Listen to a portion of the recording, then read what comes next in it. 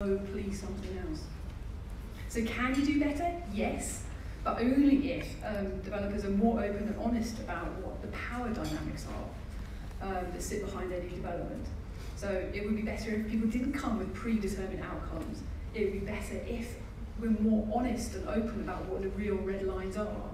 And it would be better if actually they're for the long haul, not just to get through planning. That conversation needs to be about stewardship, not just a one-off kind of conversation. And then my second point about kind of the problem with consultation is that even when it actually is good, and maybe developers trying to do some of those things that I mentioned, it still misses the point and heart and power of communities.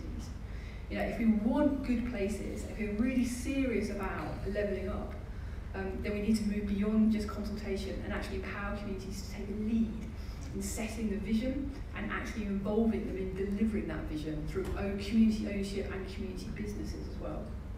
So for example, taking we can make it in Bristol, so we're a community land trust. So we've set up a model of development which is about opt-in densification, what people want to say yes to. We've worked and co-designed a community design code that sets the rules about what should get built, where, what size, what materials. And we've got a community factory where we can make the cassettes for those homes. So the community wins here and hangs on to much more of the value of development because it's saying yes to what it wants, and also it's building skills, jobs, and economic value at community level. And there's loads of other communities trying to do this across the UK. So Nudge down in Plymouth, or Onion Collective in Watchet, or Heart of Hastings over in Hastings. All check them out. They're doing absolutely brilliant stuff. But the problem is we're all kind of fringe kind of things that just squeeze in really at the active exceptions of best practice rather than the norm. And if we're going to be serious and move beyond kind of this consultation model, then there needs to be a massive shift in power and status of community in the development process. So I'm going to just key a new campaign for a Community Power Act, which is trying to do exactly this. Without a formal shift in the power and status and resources of communities, we're going to be stuck in this crappy consultation cycle. So the Community Power Act is backed by Power to Change, New Local, Locality, and many others. And what it's trying to do is formalise the power of community, so we've got a real role in placemaking. Setting up community covenants so you can make it work at community level, and also setting up a community power commissioner to make sure it gets enacted across different government settings as well. So this is about not just consulting, but about sharing power and sharing resources, and then also sharing risks and rewards that come from development as well. And that's a shift that we need to make to a much mature relationship, a much more sophisticated relationship than you get with just pure consultation. Excellent, thanks Melissa. Next over to Anthony Okereke. Thank you very much, and thank you everyone for coming here today to come and hear us speak. It's a pleasure to sit here. When I first became a councillor, development and the politics of development was such a huge thing in Greenwich. People were afraid of engaging with partners, people were afraid of engaging with developers, people were afraid of almost the development process. And when I also consider that a bit more now that I've been the cabinet member for housing, and I'm soon coming in as the leader of Greenwich Council from tomorrow, it hasn't changed. Development has almost had a very kind of a toxic appeal to it sometimes in terms of how people feel. People have negative opinions of it, and it doesn't need to be a negative thing. I have a planning board that I have to appoint very soon, and everyone's saying to me, I don't want to go on the planning board. I don't want to sit there. However, I think planning and sitting on planning is a huge privilege. It's an opportunity to shape the area around you and be a real voice for your local residents. But it's also an opportunity to take up your duties as a councillor and do the job that you were elected to do. So the view that you don't want to sit on planning goes against what you've opted to try and do. But they go to that default position because of how residents feel sometimes about planning, how people feel that they don't benefit from development, that they have no ownership of things. Just today I was opening Crossrail with Sadiq Khan. It was my first time meeting him. Goodness gracious, the man is very charismatic, and it was fantastic. And I was like almost shell-shocked But I remembered when I was there, speaking with one of my residents, walking down the road, and the one thing he said to me is like, "Oh, it's a terrible crossroads coming to Woolwich." I said, "Really?" I said, "Why is that?" "Oh, everyone's going to have to move, and everyone's going to have to go away, and everyone's not going to benefit from it." And his view of development was that it gentrifies an area. And I thought to myself, that's a really interesting view, because my view is a new economic route. It's going to open up Woolwich, it's going to allow people to travel into town and get new jobs and yada, yada, yada. But then he had a point. How do people benefit from development? And when we talk, and almost this is where this approach and people's feelings are, is that you have a public that are quite frustrated. You have a local authority who have their duties that they need to uptake, which is thinking about how they receive this frustration from local residents. But almost in all of that is one thing that is lacking, is trust. How do you bring trust back into that process? And a great woman that I was listening to one day said, trust is the process of, it takes time. It's about rebuilding trust. It's about turning up when people don't like you. It's about turning up when people are willing to shout at you. And then they see you turned up tomorrow and they're like, "Oh, you didn't receive enough shouting, I'm going to shout at you some more." That's what trust is. And we need to bring trust back into development and trust back into consultation. Because ultimately, people need to feel that they have some sense of ownership, number one. But more important, it's important that we present the challenges and the opportunities that surround development to people. And that starts by rebuilding trust. It starts by turning up.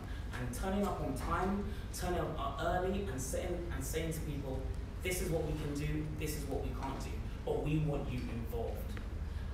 One of the things I've had the pleasure of doing is trying to rebuild trust in Greenwich. We have a housing delivery program that is called Greenwich Builds. And you know, when I first came into that position, it was very difficult. There was a lot of anxiousness about new homes coming to the area. Is my home going to lose value? We don't want this over here. Who are the type of people that are going to come into this housing? People take away their own opinions. Everyone comes at housing from their own opinions, and it's our job as politicians to help rebuild trust. And that means, for me, during consultation, it was taking things to people's doorsteps. You know, how can I go out to people's doorsteps to get them involved? Gone are the days where you can sit in a room and say, well, we want you to come and talk to us about this that we're trying to do somewhere. That's not what consultation looks like to me anymore. And as someone coming into the position of being a leader of a council, my job and duty is that actually, how can we take more of our decision making to the doorsteps of people? That's a very challenging thing to do. However, it starts small, it starts incrementally, it starts using councillors, it starts saying, hey, this is what we're doing in your area. On one such scheme that we had called the Brooks, there was a lot of nervousness. There was rumours going around the community that we're getting rid of this playground. Actually, we'll invest in 750,000. One of the ways we overcame that is we went and door knocking and leafleting and saying to people, we're building a steering group. We want you to design the playground. You know, it's laying out the challenges of saying we have to build it because we have a housing waiting list of 24,000 residents. That process now has made sure that we've been able to bring together a group of people, both for and against the development, leading, designing this playground, and have watched it get approved and are still leading and feeding into the process. That's what trust, bringing trust back is. But it also takes another turn, is that it helps with participation. Who are participating in these processes? And by going out to people's doors, we've been able to encourage participation in terms of our Greenwich Builds program, ensuring that the right voices are reflected in consultation. One of the huge challenges, please remind me of my 5 minutes start. One of the huge challenges is about participation. When you don't have the right participation in the room, it creates new invisible inequalities. And that's something that we have to make sure is not there in development. So I would almost start with trust, laying out the challenges. Our public are very intelligent and very smart. You can trust them with that information, explaining viability and all of these other things. I think you can give them that sense of that involvement. I think people can deliver. And as long as you're saying to people, how do you work with us to achieve X, Y, and Z? Thank you.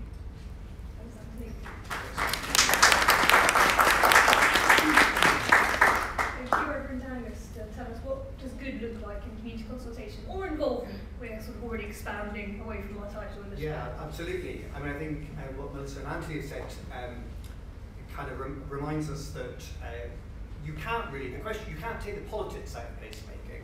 The question is going to be what kind of politics. There are always power relationships, and the question is what in good participation, what do those power relationships look like? What is good, in a sense, in politics? When President Trump accused Pope Francis of becoming political, Francis said, well, I'm glad that the president thinks I'm a human being, because humans are political animals. And so I think the question then is how we have processes of placemaking that actually develop people's confidence and agency. As Anthony said, people are perfectly capable of being pragmatic, of understanding trade-offs, of making good judgments if they are given the opportunity, the agency. And that's something which, through the processes of community organising, people can actually do for themselves. They don't need to wait to be consulted. And I think placemaking can be a really powerful method by which people who are unused to being listened to, being taken seriously, making an impact on their neighbourhood, actually grow in their confidence and agency as citizens. And this is showing my age, but when I kind of started off as a priest about 22 years ago, it was at the point where the East London Communities Organisation, Telco, was just beginning. And our first campaigns were very much placemaking. They were, I mean, someone must have had a penchant for alliteration, because it was pollution in a cat food factory in Canning Town and bins on the Barking Road. That was the things people first, to mix metaphors, got their teeth into. But what that led on to was local communities who then started organising on bigger and more strategic issues. So the living wage, which is now kind of mainstream, non-partisan politics, really, everyone agrees with it. That was something that those communities that had begun to develop a sense of confidence and agency through placemaking in Plaistow and Canning Town and in other neighbourhoods could begin to say, well, we know we can make a difference. We know we can exercise power together when we organise across difference for the common good. What do we want to do next? And I think for us, the challenge is, what does that then look like in housing and development? What does it look like for local people to have that kind of agency in shaping what their neighbourhoods are going to look like? And that's where our work at the moment that I'm involved in with Telco, with Citizens UK and with Create Streets in Shadwell is about local communities not just waiting until someone's asking for planning permission and we get asked, but actually walking around a neighbourhood and saying, well, what in this neighbourhood is likely to be developed in the next 10 years but hasn't been yet?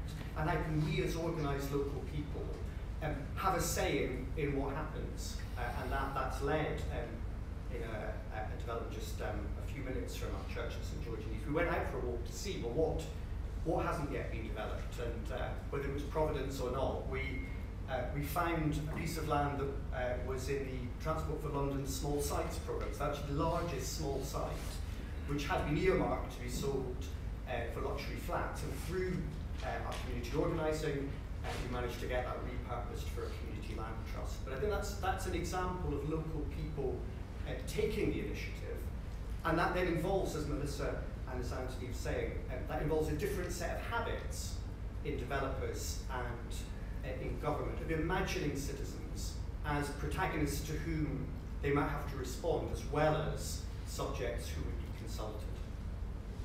Excellent, thank you, Angus. Finally, Richard Bacon. Thank you very much. It's a great pleasure to be here, and I've listened with great interest to a lot of what I've heard, and I agreed with a lot of it. I'm, as Rose said in the introduction, a Conservative MP for a rural constituency in East Anglia in Norfolk. I cut my teeth politically in London. The first time I stood for Parliament was in South London in Vauxhall against a lady called Kate Hay. I think it's probably fair to say Vauxhall fought back, and I succeeded in doubling her majority, but I do remember at the time, and I in fact quoted it in my election newspaper, an observation of an architect called Ron Hackney, who some of you may know used to be an advisor to the Prince of Wales. And he said this: "It is a dangerous thing to underestimate human potential and the energy which can be generated when people are given the opportunity to help themselves. And I've always believed that to be cardinal. You'll probably know in the Conservative Party we don't like to have too many principles. They can get in the way, they can be frightfully inconvenient. But it turns out not only, I liken, I mean, by the way, one of the great things about being in our party is you can think more or less anything you like, and you don't usually get into trouble. I have had two friends in the Parliamentary Labour Party on separate occasions ask me, because of my views on land and on property, whether I am a communist. And I had to say, well, I don't think I am. I think I'm quite the opposite. I believe in property ownership. But it's quite obvious that the system we have doesn't work. It's broken. And it's been broken for quite a long time, but it's getting worse. I've been to two events this morning. One, another housing event, the backbench meeting of the 1922 Committee's support group for the Department for Levelling Up Housing and Communities, or whatever we're now calling it this week. And the tenor of the meeting was entirely about affordable housing. That was the topic du jour. And then I met later in the morning a new television journalist. She started in the lobby about 3 years ago. She's worked at the BBC, and as young lobby journalists do, they try to find new people to talk to who haven't they talked to before, and somehow I made it onto her list. And in each case, both in the meeting this morning and later with this young television journalist, Tory MPs on the one hand, a leading young BBC television journalist on the other, not what you'd think of as people who are excluded from the centres of power, in fact people who you might think are, as it were, beginning to make their way and becoming the centres of power. In each case, the subject of not being able to afford a house came up. My young Tory MP colleague said, I think she's on the public record as being unable to afford a house at the moment. She hasn't got one. She's certainly not the first MP I've come across who's unable to afford a house yet and is saving up for a deposit. The same turned out to be true with this television journalist. And it seems to be a very odd world in which people who are thought to be in the centres of power and driving forward change and driving forward policy are just as affected by it as everybody else. And that's possibly the moment at which finally everybody wakes up and notices something that I've been banging on about for 10 years, that others have probably been banging out for 20 or 30 years, which we have a system that doesn't work. It's the same as the Duke of Norfolk's comment about the rhythm method of contraception. He said there's only one problem, it doesn't bloody work. And we have to change it, we have to find a new system. And I'm up for any solution that helps do that. In fact, I think we have to have solutions plural. I know Tom Chance, the Community Land Trust Network, quite well. I held an event with Michael Gove in the House of Commons last week, which Tom was present at, because I got to choose who asked the question. I made sure Tom was first. I'm trying to persuade Michael that we should take community housing more seriously. George Osborne, bless his cotton socks, wherever he is now, actually launched the Community Housing Fund with £250 million 7 years ago, in 2016, 6 years ago. It took 2 years to get going because they wouldn't listen to the secretary who knew how to do it, so it only actually got going in 2018. And then Philip Hammond, bless his cotton socks, closed it down in December 2019. So what was supposed to be a 5-year programme was only a 18-month programme, but it was phenomenally successful while it lasted. And I and other colleagues like Danny Kruger trying to persuade the department that we should push ahead with that and get it going and start it again. But in the meantime, what I've been up to, and I produced a report for the Prime Minister last year. I brought a couple of copies with me. And guess what? When you open the front page here, I've brought a hard copy, because when you look it up on the internet, it's on the government's website. If you Google the Bacon Review, it will come up. There is not only a rather fetching picture of the Sistine Chapel with God creating Adam, painting probably one of the most famous paintings in the world after the Mona Lisa. That's, of course, just an excerpt. You'll see the caption there that I've put in there, which I shamelessly admit I've stolen, and Kelvin Campbell, who wrote the incredible book Making Massive Small Change, an absolute firecracker of a book, and Anthony, if you haven't got it yet, you should get it. Kelvin had this in his book, but very small. I made it very large. Bottom up meets top down. That's what we need to do. We need to find new ways of doing bottom up meets top down. I took evidence from 250 people for this review, including Kurt Solker, the Baubürgermeister of Tübingen, a city in Germany, and they have what he calls an umbrella cooperative. They have the city itself cooperates in making this happen and providing what you might call the difficult stuff, the legal stuff, the technical stuff, and then allows a ferment of community action to take place underneath. So you get the legal, the technical, and the land access to the land and the service plots, through the top down, if you like, but you get the community involvement and which architect it's going to be, and anybody who knows anything about co-housing will know that sometimes, I agree with Anthony on this point, you can't remove the politics of it. Can we take the politics out of placemaking? No, it's deeply political. And I was in Germany talking to somebody in a particular co-housing project in Germany, and he said, one of the things we require of our users, and I'm going, right, you're told what you have to do in certain co-housing projects in Germany, and not everybody wants that, but it's a choice. You don't have to go into a co-housing project like that if you don't want to. You can found another one on principles that you care about more. But the point is, there needs to be a variegated ecosystem in which lots of, I'm going to say something even more left-wing in the moment, a thousand flowers can bloom, because we need to solve this problem from a lot of different angles.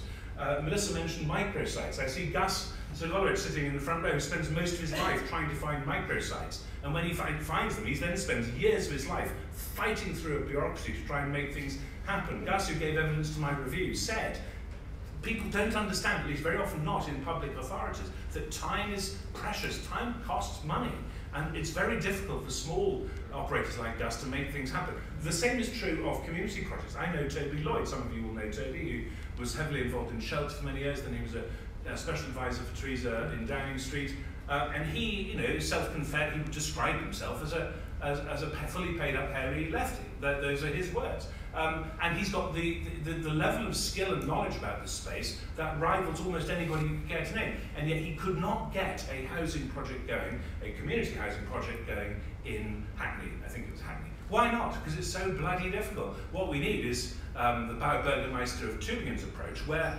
oh, by the way, Tübingen owns its own bank. The city of Tübingen has its own bank. So he said finance is never a problem. I mean, we could create that world if we wanted to, badly enough, and then allow lots of people to come forward with different approaches. What we have to do is create a world in which, the reason this says here, putting customers in charge can change everything, is because we don't have any power for customers. And at the moment, the people, whether you're doing it for rent because you can't afford to buy or you don't want to buy, or whether you're doing it for purchase, the paradox is that on the thing upon which we spend more money than anything else, than our dwelling, we have the least consumer power. You have more consumer power over which car you buy. You have more consumer power over what coloured trousers you buy, or what shirt you buy. You have no consumer power over the houses that you buy at all, because it's all controlled by a small number of very large companies who tell you what you want.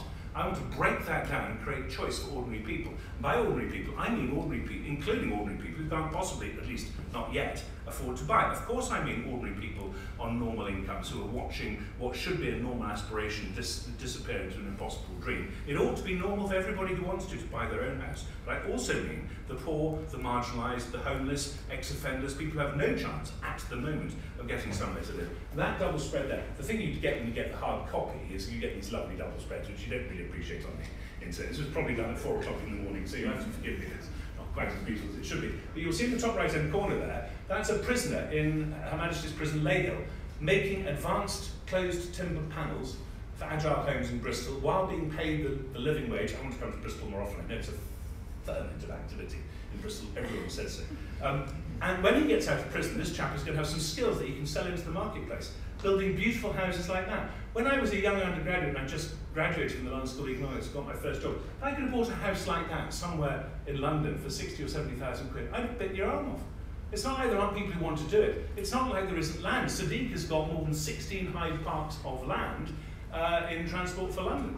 And it sits there going through process after process after process, consultation after consultation. Mostly it's consultations about consultation. What do we have at the end of that? More ink on paper. We ask almost everybody what we think about housing. We ask councillors, we ask landowners, we ask community activists, we ask people who already have a house. I've never yet seen anybody campaign against their own house. I don't know if you have, but I don't think I'm ever going to. I've yet to meet the grandmother whose daughter's just had a second baby who wants her daughter's family not to be well housed. The people we need to put at the centre of this are the people who need somewhere to live. And when we change that, we'll change everything else.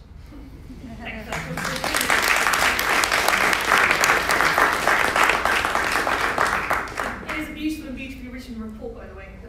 I've got two copies with me. You can auction them or do whatever you want. It's policy analysis for poetry. So we've clearly got some really good models for not just community consultation in what places should look like, be like, how they should change, but also community involvement. What can we do to make these models more commonplace? Everyone around the panel has some experience of trying to do this stuff. What stops there from being more of it? Starting with Melissa. I think it's really interesting in the kind of the resources that are required for each kind of effort. I mean, it's kind of galling that it takes as much effort to get kind of planning permission for kind of 2 homes as it does for 200 homes. So the ask that is made of people is colossal. So there has to be ways of simplifying and making it easier so that people can kind of step in and contribute in a much easier kind of way. I'm also kind of reminded of in Bologna, a kind of like a pattern of trying to make it easier to contribute, just average people be able to contribute, make that passage kind of be able to step in and make it easy. We have a phrase called low floor, high ceiling, so make that first act of participation really easy to step into, but put no limit on it so it can become really much more complicated and sophisticated. And kind of like the modelling in Bologna was as a group of elders in their park. There was no bench to sit on, and they really wanted a bench to sit on, so they went and got a bench and put it in the park. And they were sat on by the authorities, declared illegal and threatened with prison, because how dare they contribute something to the public realm in that way? They managed to move it on slightly, and Bologna's now got a system of commons compacts, and they've got over 100 of these now, so make it easy for cities and for citizens to do this. I think we needed a similar kind of like a decomplexifying and just making it easier for people to contribute and making these pathways much, much simpler. Otherwise, the ask is too large for most people. Thank you, Rich. I can see you furiously nodding. Do you have thoughts on what can make this more commonplace? Yeah. The first thing, I think Nick Boyce-Smith, who's here somewhere, I think in fact it was he who asked me if I'd come, from Great Streets and the chairman of the Office of Place, said in an article he wrote last year, we should stop worrying about trying to build more houses and start worrying about how to make houses more popular. One of the reasons there's such opposition to houses, which is what slows them down, is that we know that the things that are supposed to happen as well in a timely way don't. So people are forever bitching about, quite rightly, about the fact that the doctor's surgery can't cope or that the schools can't cope. I had some people in my constituency complain about 106 houses. They said the sewers won't cope. Well, my answer is very simple. Build better sewers. It's not that difficult. And we've got to get models and structures rather than the existing very clunky ways we have of taxing land value uplift, the S106 and the various other methods that are so clunky and so inconsistently applied. We've got to get smarter, better, cuter ways of doing that. What I'd like to see is a world in which there are service plots of land everywhere, in every village, in every town, so that if you look at the, sorry, this is that photograph was taken by Mario Wolf, who was in the department for 20 years in the Ministry of Housing. It's in Switzerland. It's service plots of land. The answer to the question, where are we going to have annexed houses in this village, has been decided already, now, for the next 20 or 30 years. You go down to town hall and get a building permit and off you go. Yes, both grandmothers probably have to have been born in that canton. But they've got a method and it works. And we need to create methods, simple methods, simplicity. So it's really about certainty.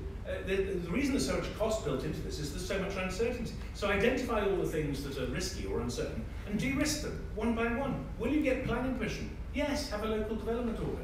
If you make it, will there be services there? Yeah, because we've already put in a service plot, the broadband, the sewage, the electricity, the induction pad for your electric car, whatever it is. Create certainty and a lot of other things will follow. I think to come back on that as well, there's ways to encourage more experimentation in placemaking and house building as well. So compare ourselves to the Netherlands. Their definition of temporary is 15 years.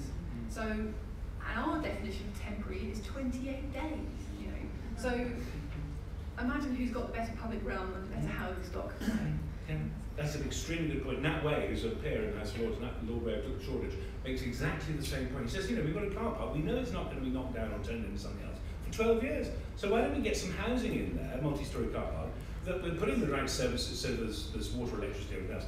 And even if they have to move out after 7 years, great structures that can be dismantled and taken away. Oh, by the way, that's a lot greener as well. But we don't. We sit there and we're done to by council to themselves, done to by central government. That's what we need to do. Very Anthony. Yes, so just kind of from more the local authority perspective. I mean, I think Melissa and Ritchie have kind of mentioned the technical aspects of, like funding constraints, resources, and all of that. And I think, yes, trying to work on all that is really important. I think one thing that I think we need to be a bit more prescriptive on what that kind of good consultation looks like from a local authority perspective, and also just defining that more. If you look at Southwark Council, they have almost a development chart of how they want you to engage with their communities.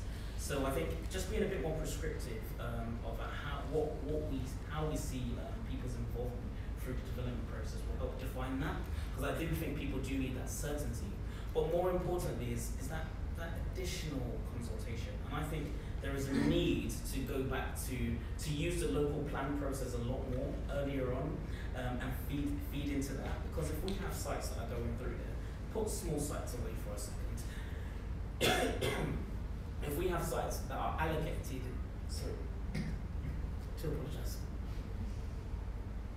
if you have sites that are allocated in your local plan, you can build a consultation around that. You can begin to say, hey guys, in this area, in a few years' time, this is going to be coming forward here, and work with developers and work with the people who own those sites to kind of build your consultation and have a lot more participation around that local plan process. However, my lobby to you is resources. We councils need more resources to get that done. If you look at our planning departments, if you look at those departments that deal with that process, they're thin, they're slimmed down.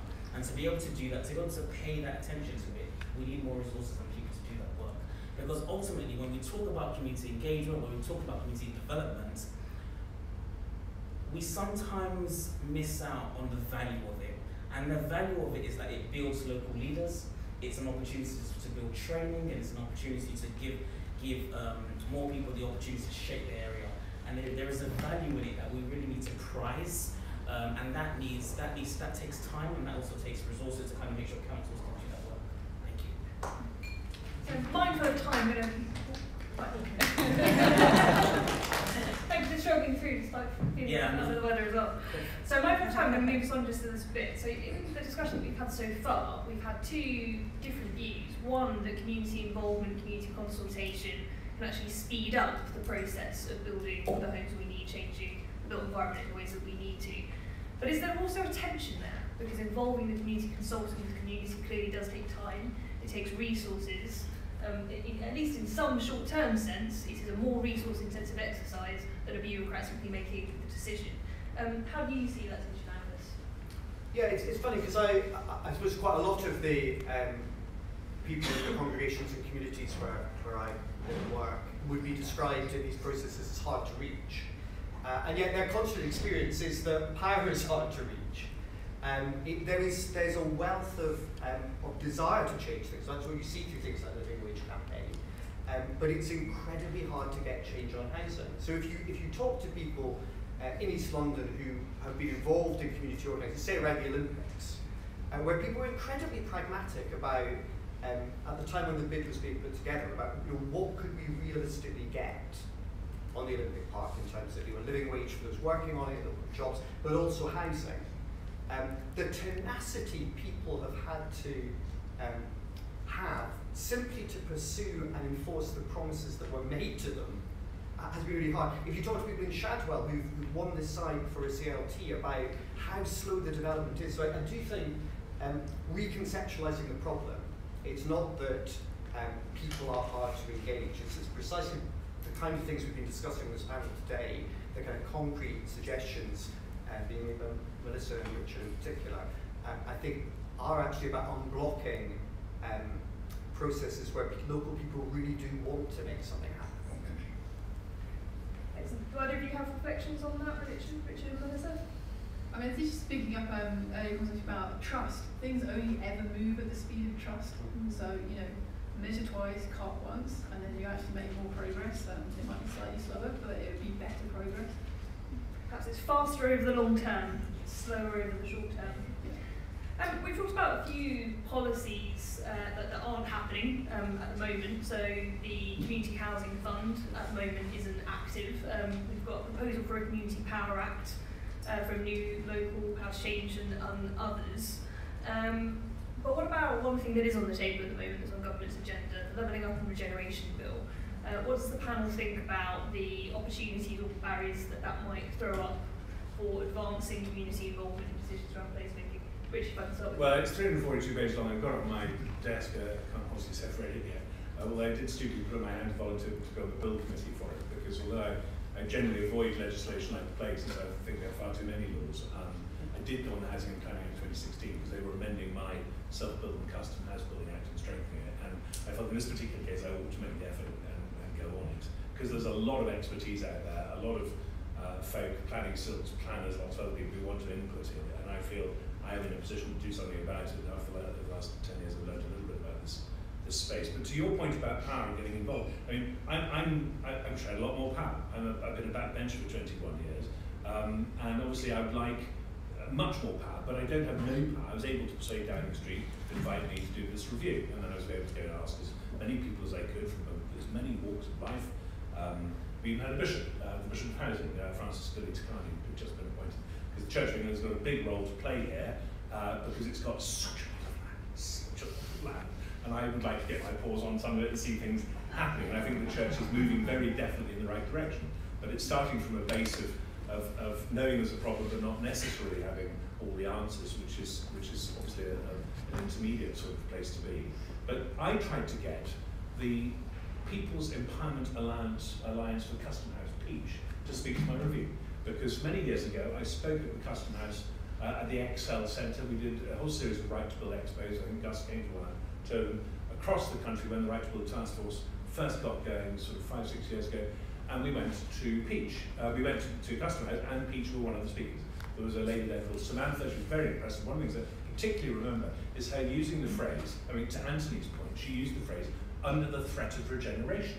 And I remember being shocked by this. I mean, under the threat of regeneration, good thing, you know, more easier to buy draft olive oil, so to speak, which I think it did make it into the Daily Mirror once.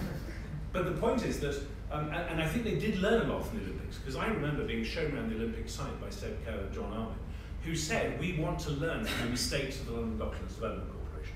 When Michael Heseltine and Jackie Sally went in and you know, turned the place upside down and turned it into something fantastic, but a lot of people were left out and ignored. And I think what they said in the Olympic Delivery Authority is we want to try and avoid those mistakes. And they had some success, probably not as much as they should have done, but they had some success. But what Samantha meant was, we didn't get listened to enough, and so we regard regeneration as a threat. Now, when people like Samantha say, fantastic, there's going to be regeneration, because I know that I and my family and my community will benefit as well. Whether or not I can afford to buy somewhere or not, it should be another consideration, but it shouldn't be the decisive consideration. Then we'll know we've made progress.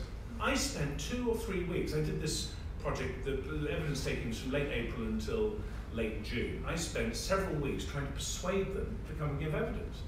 And the person I spoke to said, well, I can't just pull a lever and make it happen, I have to go and consult. And there was an enormous process to persuade people to get involved, because they were, you know, it was a very bottom-up-led organisation, and nobody wanted to sort of be seen to sort of lead them or point them in a particular direction or tell them they were going to have to do something. And in the end, to my great sadness, I wasn't able to get them to take part, because you know, I was operating to an extremely limited timetable over a window of about 8 weeks, and I couldn't get their involvement, although I would have loved it, and it would have made for a richer report. I tried to find sort of similar substitutes. My great hero, Claude Hendrickson, who was one of the founders of the Community Self-Build Agency, who set up community housing in Leeds. He lived in Chapeltown, in an area of old Victorian houses in some cases, but some of them were derelict, some had roofs falling off, some of them not lived in. And he was very, very angry as a young man, because he was living, and he knew other people who were living 5 to a room, while there were other houses that were derelict. And he said to the council, I want to do something about this.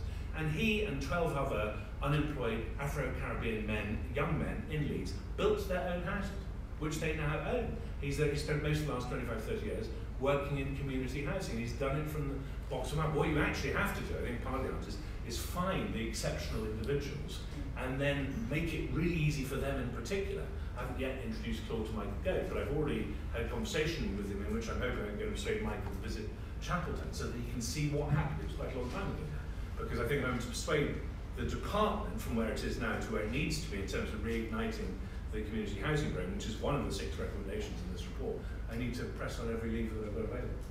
Time is ever against us, so I'm going to bring in some audience questions in just a moment. Before I do that, can I ask Melissa, Anthony or Angus have any reflections on the change that's on the table from government or church? What more you would want to see? Melissa? Yeah, I mean, the levelling up stuff still feels very weird to me, because it's generally central pots of money for centrally decided projects, rather than actually kind of bottom up projects and decisions decided at a local level. If you're going to level up, you also have to level up power and decision making, and that's just not happening at the moment. And then the projects that are coming through are generally quite conventional, big, old school infrastructure projects, which are about transport, highways, and kind of, improved roundabouts, which is generally a very old model of levelling up, that the best way that you can do better is if you leave the community and go somewhere else. I would be advocating for a place that we should be improving places that you can thrive where you are, rather than you have to exit.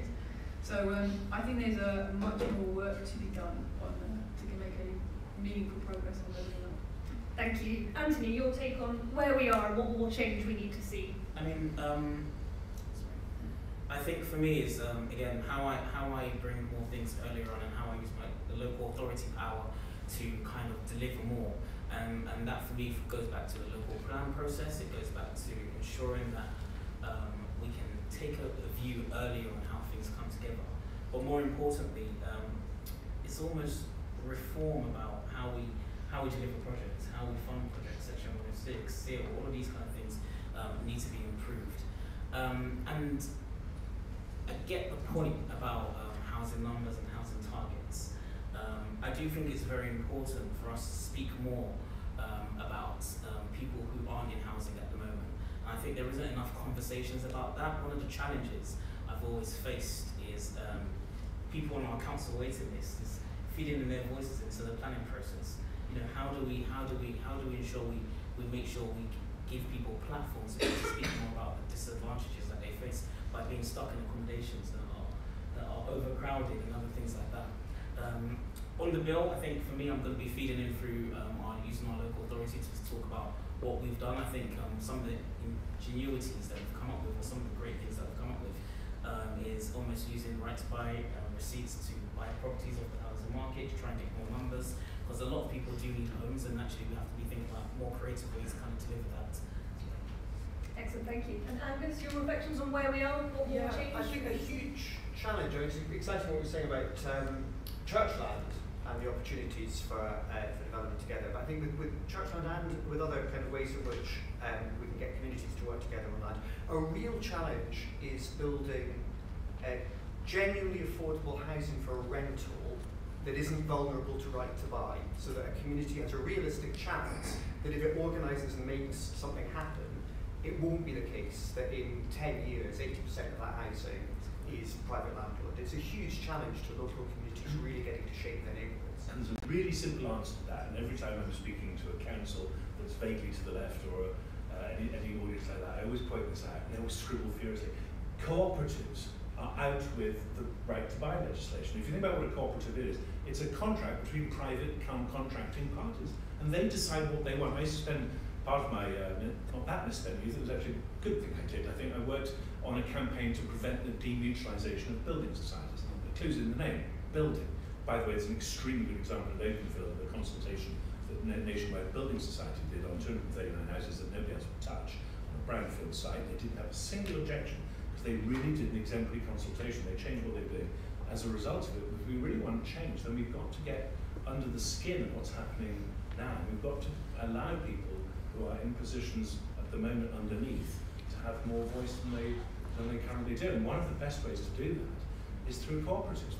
There's a convener of the cooperative. As you know, the co-op party is a separate party. They always run candidates when they do together with the Labour Party. And I think I might say that 29 Labour MPs are also co-op MPs.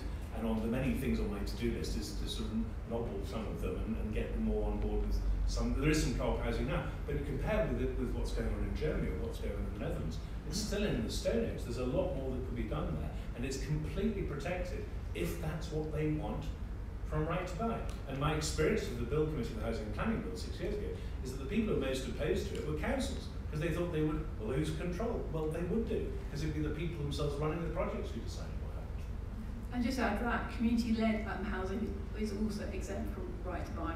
So I always say that community-led is the best kind of affordable housing because it's affordable forever.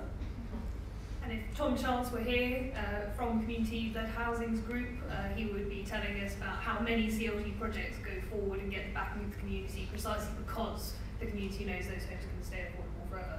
I'm afraid we've eaten our Q&A time because we all got too excited. So thank you very much for listening, Richard Bacon, Anthony Okereke and Angus Ritchie, and thank you to all of you for attending.